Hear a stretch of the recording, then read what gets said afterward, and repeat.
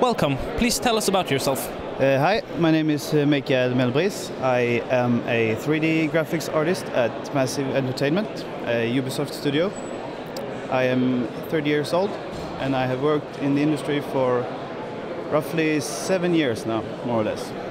What does a 3D artist do? A 3D artist has a core responsibility of making game assets and game art look the way their art director wants it to look.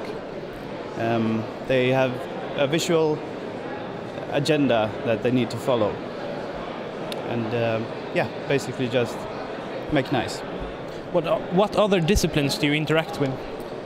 I usually get off my usual 3D modeling and texturing to help out with rendering, high-resolution rendering, pre-rendered cutscenes, a bit amount of animation also.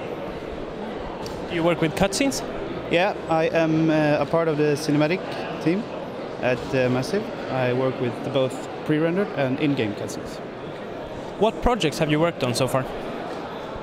I started out with World in Conflict, and later on to World in Conflict Soviet Assault, and then on to Assassin's Creed, and now I'm working with Far Cry 3. Games is said to be a very rapidly changing industry. How do you keep up with that? Usually by visiting websites a lot and following like lectures, and but most information I get from company emails. We get a lot of email spamming at Massive. Has your own work changed a lot during when you worked? Yeah, it does. It has changed a lot actually. And personally, I have had troubles keeping up with all the progress. But I try to focus on one point and then slowly progress in my own pace to keep up with. What would you say the best part of your job is? Releasing a title. That is nothing beats that. That is a feeling that is amazing. I love it. What inspired you to get into game development? Games.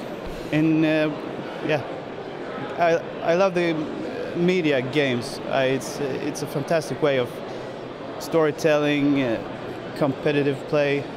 It's just the whole game thing, you know. Any particular games you played as young? I play them all. I would like to think one game that really got me fired up about the whole game industry was Super Mario 64, because that was every kid loved Super Mario. He was like the first superhero of video games, and when he took the step into the 3D realm, for me that was like, wow, that was a whole new world, and I was so psyched about it. How did you get your first job in the industry? I went to a school called School of Future Entertainment in Karlshamn, Sweden. I progressed as an intern at Massive, where I afterwards got my employment. Now that you work with games, is it like you expected? No, it's not. It's working with games and playing games are two different worlds, actually. It's a bit of things about the work I did expect, but later on I realized that this is nothing as I would have imagined pre-hand. So what was different?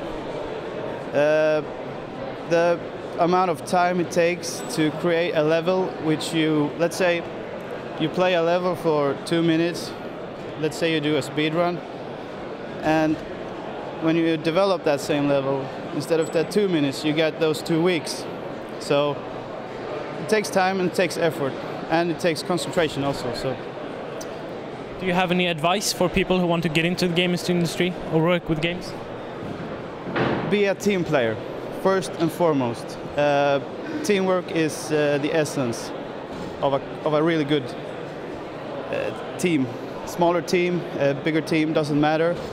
You have to be a good team player, and I think that being a good team player comes hand in hand with being a, let's say, a great artist, because those two together combined are like a wonderful fusion of a game artist. Okay, thank you. Thank you very much.